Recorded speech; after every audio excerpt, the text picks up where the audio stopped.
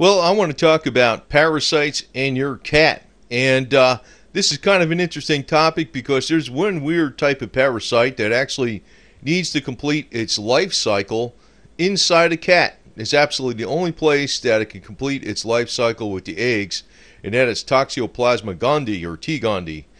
And what it does, and I show here a little kitty cat looking at a mouse, and the mouse is saying, "Hello, kitty cat. How you doing?" Actually, what this T. gondii parasite does to the mouse, it makes the mouse lose its fear of cats. Believe it or not, and maybe this was an evolutionary process because the parasite that's in the mouse has to be eaten. The mouse has to be eaten by the cat to get inside the cat, so the parasite Toxoplasma gondii could actually complete its life cycle and go on from there.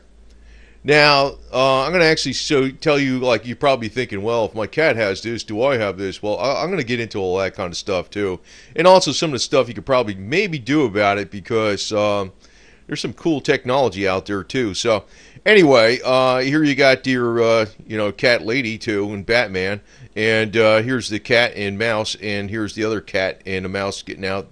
The mouse is getting to say hi because he's got Toxoplasma gondii in him. It's weird, and it's really true that this parasite will cause the mouse to actually want to be eaten by the cat or be friendly with the cat or something like that, because it's not the mouse doing it, it's the parasite. And I don't know if the parasite was that smart. It's probably not. It's just that that's the way evolution made things happen. So anyway, between 20% and 60% of cats are infected with T. gondii or Toxoplasma gondii, but very few ever show any clinical signs. So it's it's kind of a very strange life cycle that this thing has. It goes, here's the host basically. Well, here's the oocyst, and they're excreted or whatever, and the mouse picks them up, and to complete the life cycle with the eggs and all that has to be from the cat. Now, this can also get into end-stage intermediate hosts, which could be present for life, which could be people, and it could be animals that people eat, like the cow, the sheep, the pig, or whatever, the pork, whatever it is, and they get into people. Now, I just want to answer another question, though, probably just popped up, as well, can it go directly from the cats to the people? Actually, it says research indicates that contact with cats or owning a cat does not increase the risk of T. gondii infection in humans. That's one thing. Some people have said, if you should get rid of your cat because of T. gondii and all that. No. It doesn't happen that way. The eggs from the T. gondii, if it's in the cat, it does not affect humans. Now, the cats that usually have this T. gondii are usually the more wild outdoor cats that eat mice or something or outside. Indoor cats would be less likely to have this, but still, 20 to 60% of all cats are infected with T. gondii, and they don't actually show too many signs of it. Now, I'm going to actually get into probably what can actually happen here, but T. gondii is unusual that virtually any warm-blooded animal can be infected with the parasite. But cats are totally required to complete the life cycle. Totally required. So, in other words, that's why this cat and this mouse is like saying, "Hey, I'm jumping out of here because I got the parasite's telling the mouse to do this." Or, you know what? I don't think the parasite was that smart. It's just that's just the way evolution made things happen, But if this parasite that's in this mouse is not eaten by the cat and getting inside the cat, it can't complete its life cycle. It's weird. That's the kind of parasite it is. It's so cats are like it fools the mice into being eaten by cats or something. Now, if you have an indoor cat, there's less likelihood of that happening, but you don't know because you don't know what's in the actual cat food, right? So, and it's estimated that there's more than 500 million people that are infected, 500 million people that are infected with this parasite worldwide.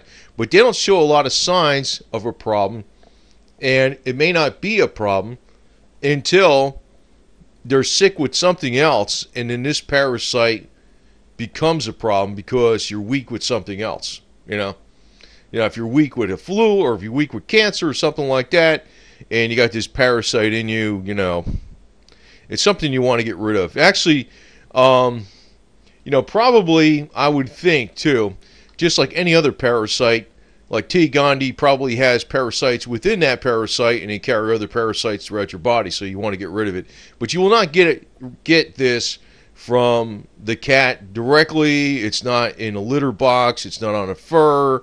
It's like they say, even veterinarians who work with cats all the time, they don't get this. They don't get this. It actually it gets in the cat from the food, basically.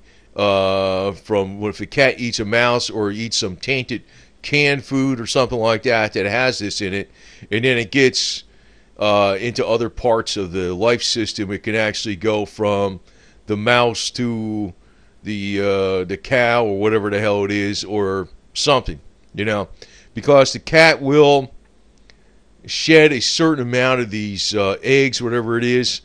But they're not present, like I said, they're not present in a litter. They're not present in the fur. So eventually they get out, though, and it could get into other life. But, where people could mainly get it is not from touching the cat or anything like that. It's from other foods. But it's pretty likely that most cats, or like say 20 to 60%, so maybe that's not most, it depends, a significant amount to most cats actually have this parasite, and it does affect their health. Now, there's a way to get rid of it, maybe. This is the one deal, because I always have, I'm going to interject this. This is actually the spooky software that you'd have to look at other of my videos if you're first looking at this.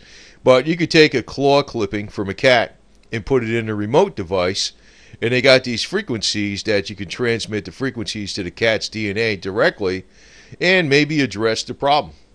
That would be pretty cool, because a cat is just going to be roaming around, doesn't want to sit still, doesn't want to be hooked up to anything that is a frequency transmitter. This is actually a DNA transmission thing, where you can actually transmit the frequency from the cat claw to the cat itself with this program. And this is something I have, and I guess, if you're looking at this video from something else, this might be a cool way to address the problem. It might be. It may be. And I don't know if 100% sure, but it probably definitely has some effect, I would think. I don't really know for sure, but the thing is, it's simple to do, and it's like the only thing I know electronically you could do with the cat. So I figured I'd interject that here. But, it's an unusual type of ailment or a type of parasite, because a cat is required to complete its life cycle. It will not complete this Toxoplasma Gondii will not complete its life cycle if there were no cats. So that's why the mouse gets eaten by the cat, because the mouse says, the parasite makes the mouse think, well, whatever. But it does affect humans in bad, subtle ways if it gets inside a human. So it's something you should try to address, because there's they say there's more than 500 million people are infected worldwide. That's quite a bit. And it could be in virtually any warm-blooded animal. It can be infected with the parasite.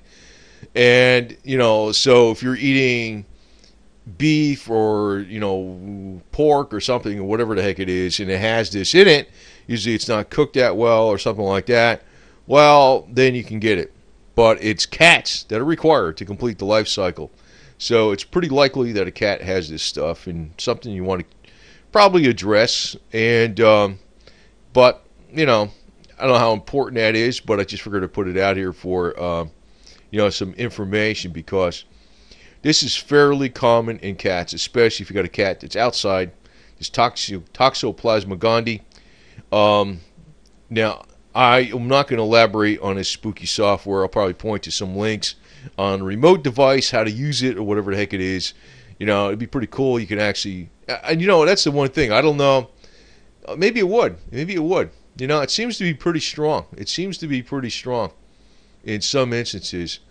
And, but, with a cat, if you just take a claw clipping and you put it in a remote device and you run this electronic frequency, to me, it's worth a try. It's worth a try. Probably,